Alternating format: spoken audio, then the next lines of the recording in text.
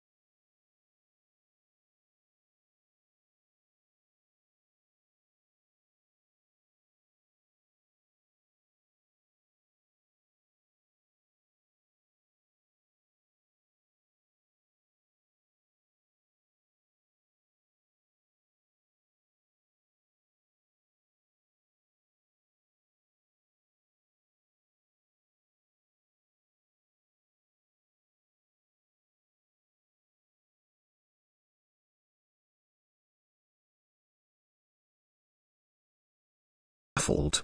But if it is your business to teach, do not be overcome.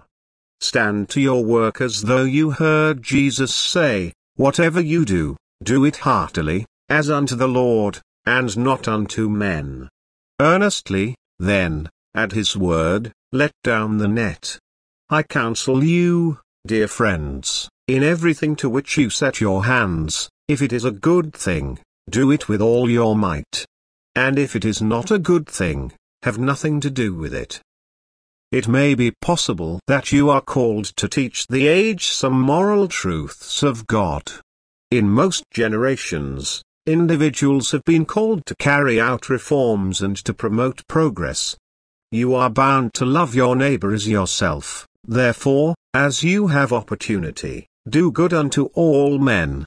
If you have tried, and up to now have not won a hearing, do not give up your point. If it is a good thing and you are a Christian man, never let it be said that you were afraid or ashamed.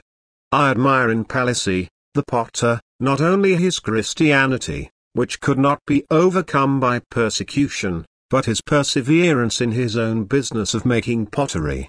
His last farthing and his last breath would have gone in discovering a glaze, or bringing out a color. I love to see such men believers. I should not like to see our Lord followed by a set of cowards who could not fight the common battles of life. How should such as these become worthy of the lordlier chief? Alry which wrestles with spiritual wickedness in high places? It is for us to be bravest among the brave in the plains of common life, that when we are summoned to higher fields, where still greater deeds are needed, we may go there trained for the higher service. Does it seem to you to be a little out of place to be talking thus from the pulpit? I do not think so. I notice how, in the Old Testament, we are told of the sheep and the cattle and the fields and the harvests of good men, and these had to do with their religion.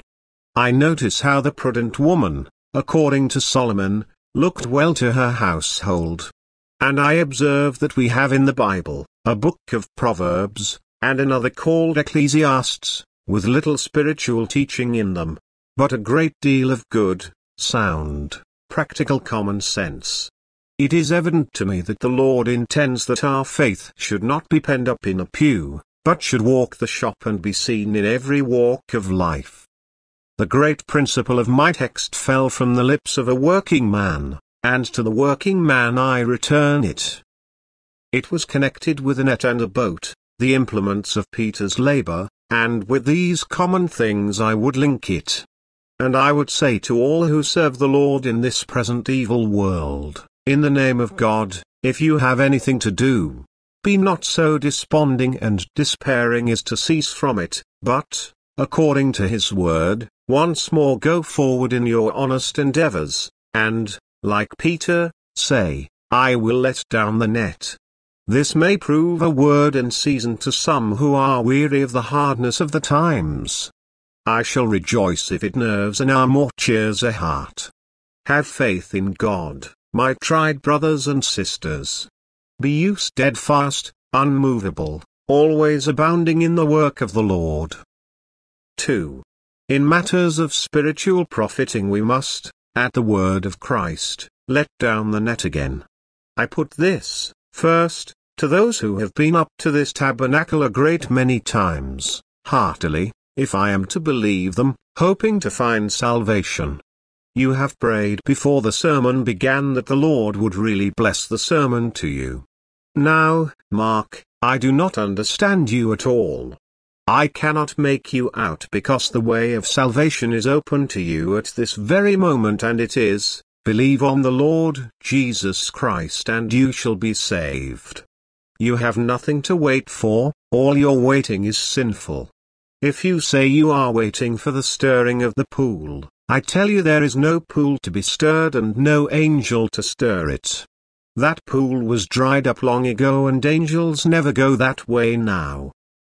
Our Lord Jesus Christ shut up Bethesda, when he came, and said to the man lying there, Rise, take up your bed, and walk. That is what he says to you. You have no business waiting, but as you are, and are here this morning, I would earnestly invite you, at the word of Christ, who has bid us preach the gospel to every creature, believe and live. Let down the net once more and let it down this way, say, my Lord, I believe. Help you my unbelief. Breathe a prayer to Jesus that he would accept you.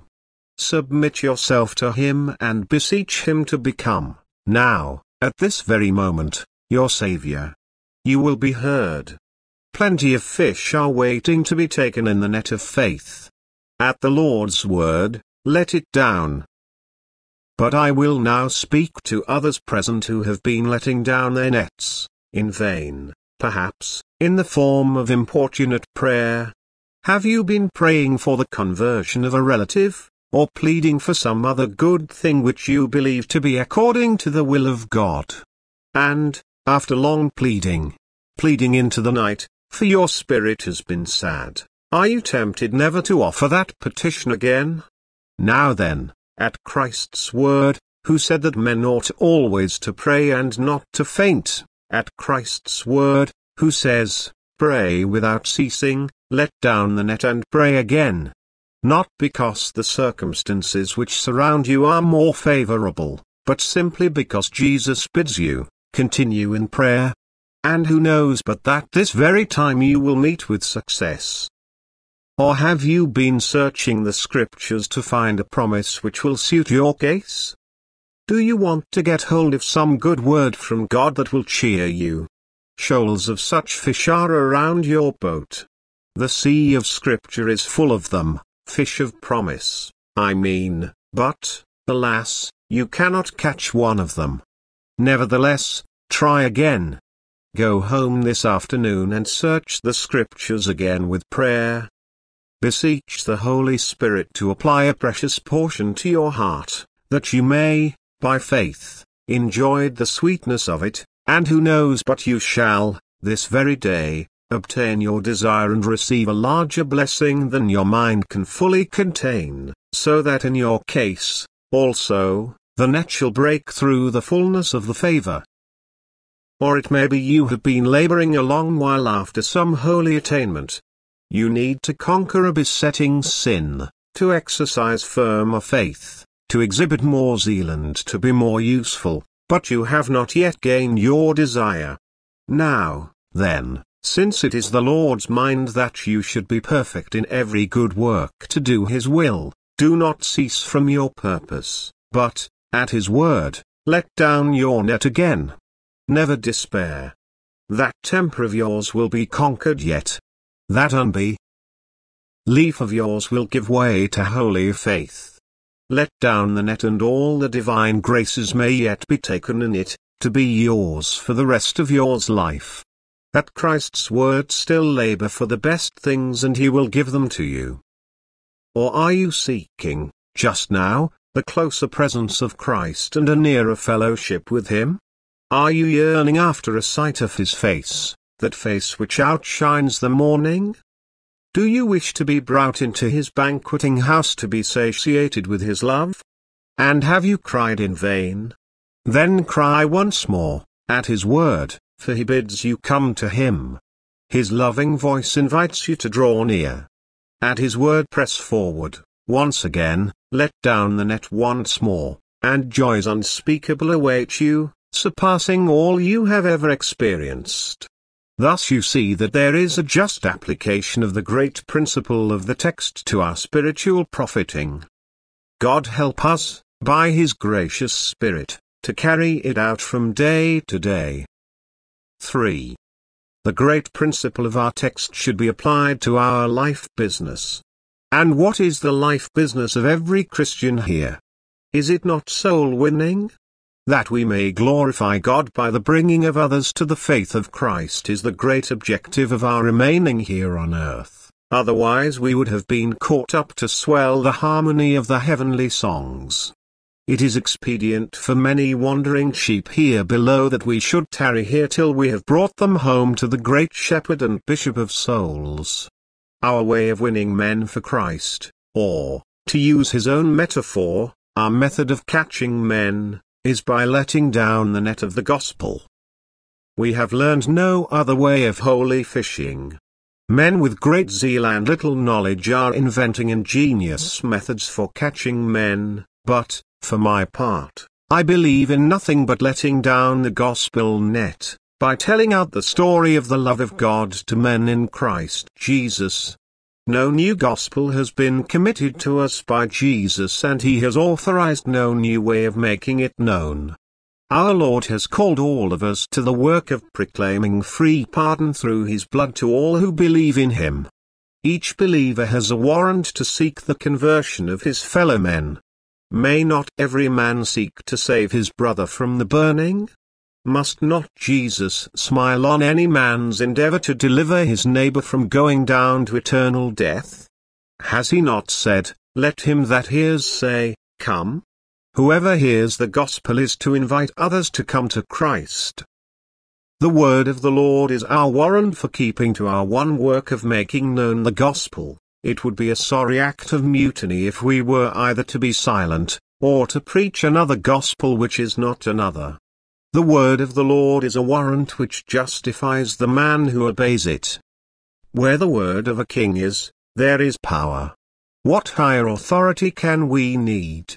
Oh, but, they say, you ought to advance to something higher than the mere elementary doctrines of grace, and give the people something more in keeping with the progress of the period. We shall not do so while Jesus bids us go into all the world and preach the gospel to every creature. If we do what he bids us, the responsibility of the matter rests no longer with us. Whatever comes of it, we are clear if we have obeyed orders.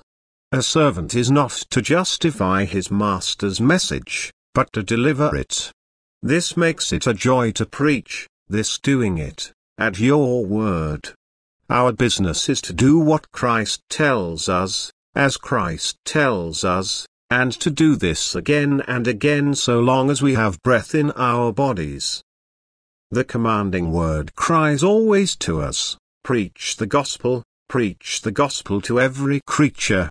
Our justification for setting forth Christ crucified and incessantly bidding men believe and live, lies in that same word which bade Peter walk the sea, and bade Moses fetch water out of a rock. The result of this preaching will justify him who commanded it. No man, at the last, will be able to say to the Saviour, "You gave your servants an impossible task and you gave them an instrument to wield which was not at all adapted to produce its end." No, but at the closing of all things, it shall be seen that for the salvation of the elect there was nothing better than a crucified Saviour, and to make that crucified Saviour known there was no better means than the simple proclamation of his word by honest lips in the power of the Spirit of the Lord. The foolishness of preaching will turn out to be the great proof of the wisdom of God. Brothers, you that teach in the school, or you that preach from the pulpit, or distribute tracts, or speak personally to individuals, you need not be afraid but what wisdom will exonerate herself from all charges and vindicate her own methods. You may be called a fool, today, for preaching the gospel, but that accusation, like rust on a sword, will wear off as you use the weapon in the wars of the Lord. The preaching of the Word of God soon puts down all clamors against itself. Those clamors mainly arise because it is not preached. No one calls the gospel ineffective where it is smiting right and left like a great two-handed sword. Our reply to the outcry about the failure of the pulpit is to get into it and preach with the Holy Spirit sent down from heaven. Indeed, this word of Christ, whereby he gives us his warrant for letting down the net, is such that it amounts to a command, and it will leave us guilty if we do not obey. Suppose Simon Peter had said, "We have toiled all the night, and have taken nothing, and therefore, notwithstanding your word, I will not let down the net." Then Simon Peter had been guilty of disobedience to his Lord and blasphemy against the Son of God. What shall I say to any of my fellow Christians who profess to be called of God, and to be Christ's disciples, and yet never let down the net? Is it so that you are doing nothing for the truth of God? That you never disseminate the gospel? Is it so that you call yourselves lights of the world, and yet never shine? That you are sowers of the seed and yet forget that you have a seed basket? Am I addressing any members of this church who are, in this respect, wasting their lives? Is it so that it is professedly your life's objective to be fishers of men and yet you have never cast a net, nor even helped to draw one on shore? Are you dwelling among us under false pretenses? Are you mocking God by a fruitless profession which you never try to make fruitful? I have not the strength with which to condemn you, but I would to God your own conscience might fulfill that office. What shall be said of the man to whom the Lord gives charge that he shall make known the glad tidings of salvation from eternal misery, and yet he is sinfully silent? The great physician has entrusted you with the medicine which heals the sick. You see them die about you but never speak of the remedy. The great King has given you the meal with which to feed the hungry and you lock the storehouse door, while the crowds are starving in your streets. Is not this a crime which may well make a man of God weep over you? This great London of ours is growing heathenish to the very core, and yet our Lord has given the gospel into the hands of his churches. What can be the reason for the indifference of the godly? If we keep this gospel to ourselves, coming ages will condemn us as cruel to our posterity. Succeeding generations will point to our rearer and say, "What sort of men were these, that had the light of God and shut it up in a dark lantern?" In a century to come, when others shall stand in this city and walk these streets, they will say, "A curse upon the memory of the ministers and people who failed in their duty. They came to the kingdom in a solemn time but never realized their calling and so missed the end and objective of their being." May we be spared from such a calamity as this.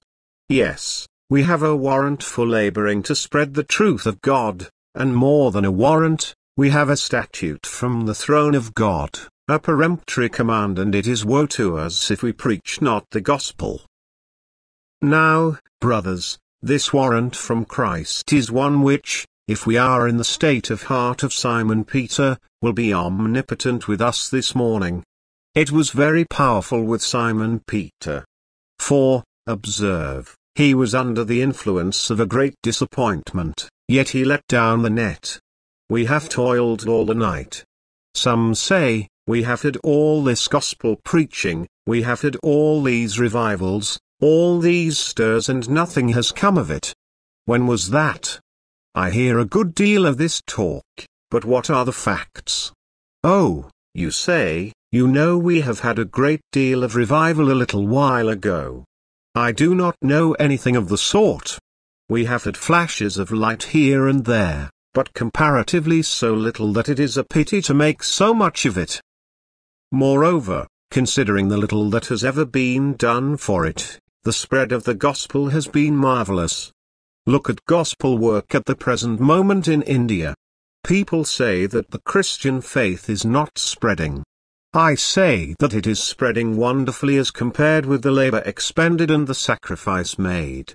If in that land you spend a penny and get £1,000, you have no right to say, "What is that? We want 1,000,000.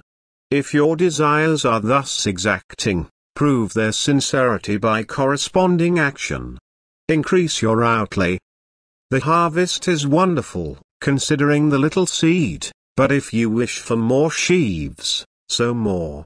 The Church has had an enormous return for what little she has done. In England there have been partial revivals, but to what have they amounted?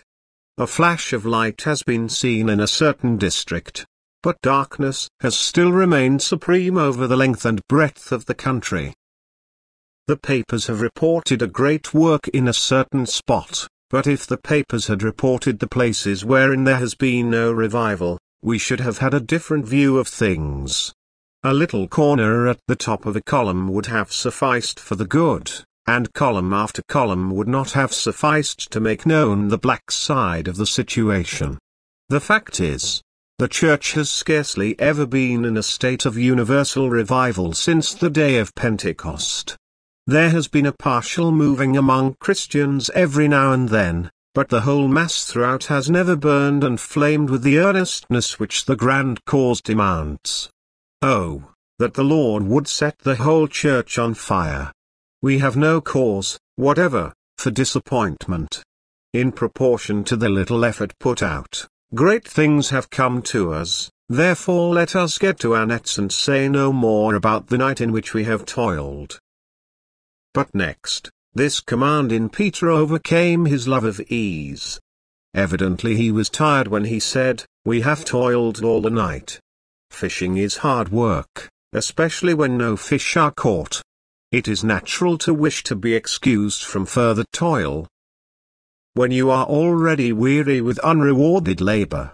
I have heard some Christians say, "You know, I had my time in the Sunday school, years ago, but then I worked too much for my strength." No doubt their efforts were stupendous in the remote ages of their youthful zeal. We can hardly imagine what they must have been like, for no relic remains to assist our conceptions. At this time they feel authorized to take things easy, for they owe no more to their Lord, or, at least they do not intend to pay any more. Is it so that any one of us can cease from service when it is plain that we do not cease from receiving mercy at the Lord's hands? Are we not ashamed of the case when it is plainly put? Take it easy. Yes, soon, very soon, we shall take it easy, for there will be rest enough in the grave. Just now, while souls of men are perishing, to relax our efforts is wickedness. No, no, Peter. Although you may be, now, in a dripping sweat through having toiled all night, you must get at it again. He does so. The night's work is nothing, he must work in the day, too, if he is to catch fish. Moreover, the command of Christ was so supreme over Peter that he was not held back by carnal reason, for reason would say, if you could not catch fish in the night, you will certainly not do so in the day. Night was the special time for taking fish on the Gennesaret lake, and by day, when the garish sun was lighting up the waves and letting the fish see every single mesh of the net, they were not likely to come into it. But when Christ commands, the most unlikely time is likely and the most unpromising sphere becomes hopeful. No act is out of season when Christ commands it. If he says, "Go," go at once, without deliberation. Say not, "There are yet 4 months and then comes harvest." The fields are white already to the harvest. Peter lets down the net at once, and wisely does he act at Christ's word. The lesson to you and to me is this: let us do as Peter did and let down the net personally, for the apostle said, "We'll let down the net." Brother, cannot you do something, yourself, with your own heart, lips and hands? Sister, cannot you do something, yourself, with your own gentle spirit? I was thinking about getting half a dozen friends to form a committee to relieve the poor around us. Nothing will ever come of it. The poor will not get a basin of soup or a loaf of bread. Set about it yourself, but I think I might get a dozen to come together and organize a society. Yes, and then more resolutions and amendments all day long, and finish up with passing votes of mutual approbation. You had better get to work, yourself, as Peter did. And you had better do it at once, for Peter immediately let down the net, as soon as he had launched out into the deep. You may never have another opportunity, your zeal may have evaporated, or your life may be over. Peter, however, only let down 1 net, and there was the pity of it. If John and James and all the rest had let down their nets, the result would have been much better. Why? You ask. Because, through there being only 1 net, that net was overstrained and broke. If all the nets had been used, they might have taken more fish, and no net would have been broken. I was reading, some time ago, of a take of mackerel at Brighton. When the net was full, the mackerel sticking in all the meshes made it so heavy that the fishermen could not raise it, and the boat, itself, was in some danger of going down, so they had to cut away the net and lose the fish. Had there been many nets and boats, they might have buoyed up the whole of the fish, and so they might have done in this case. As it was, many fish were lost through the breaking of the net. If a church can be so awakened that each individual gets to work in the power of the Holy Spirit, and all the individuals combine, then how many souls will be captured for Jesus? Multitudes of souls are lost to the blessed gospel because of our broken nets, and the net gets broken because we are not well united in the holy service. By our lack of wisdom, we cause loss to our Master's cause. Ministers need not become worn out with labor if all would take their share. One boat would not begin to sink if the other boats took a part of the blessed load. Now, brothers and sisters, I close by saying that if I have accomplished anything, this morning, by the help of God's Spirit, I hope I have made you ready to accept the following directory of service drawn from the text. The way in which to serve God is to do it at His word. I pray that none of us may sink into serving the Lord as a matter of routine. May we never fall to serving Him in our own strength. We must preach, teach and labor in His name because we hear Him bidding us do it. We must act at His word. If this were the case, we should work with much more faith, with much more earnestness and with much more likelihood of success. It is a blessed thing to see Christ sitting in the boat while you cast out the net. If you catch a glimpse of His approving smile, as He watches you, you will work right heartily. We must labor in entire dependence upon Him. We must not preach or teach because, in our judgment, it is the right thing to do. Peter did not think so, but because Jesus gives the word, and His word is law. You may not work because you have any expectation of success from the excellence of your work, or from the nature of the people among whom you labor, but because Jesus has given you the command. You stand there doing a thing which critics sneer at as absurd, but you do it in all confidence, believing that it must be wise because Jesus bids you do it. I remember well how some of our brothers used to talk to us. They said, "You preach the gospel to dead sinners. You bid them repent and believe. You might just as well shake a pocket handkerchief over a grave and bid the corpse come out of it." Exactly so. They spoke the truth. But I would be delighted to go and shake a pocket handkerchief over graves and bid the dead live if Jesus bade me do so. I would expect to see the cemetery crack and heave from end to end if I were sent on such an errand by the Lord. I would accept the duty joyfully. The more absurd the wise men of our age make the gospel out to be, and the more they show that it is powerless to produce the designed end, the more will we persevere in our old method of preaching Jesus crucified. Our resolves are not to be shaken by that mode of reasoning. We never drew our argument for preaching the gospel from the work itself, but from the orders given us to do it. We would rather be acting upon the responsibility of Christ than upon our own. I would rather be a fool and do what Christ tells me than be the wisest man of the modern school and despise the word of the Lord. I would rather lay the responsibility of my life at the feet of Him who bids me live according to His word than seek out an objective in life for myself and feel that the responsibility rested on my own shoulders. Let us be willing to be under orders to Christ, willing to persevere under difficulties, willing to begin anew in His service from this very hour. Amen.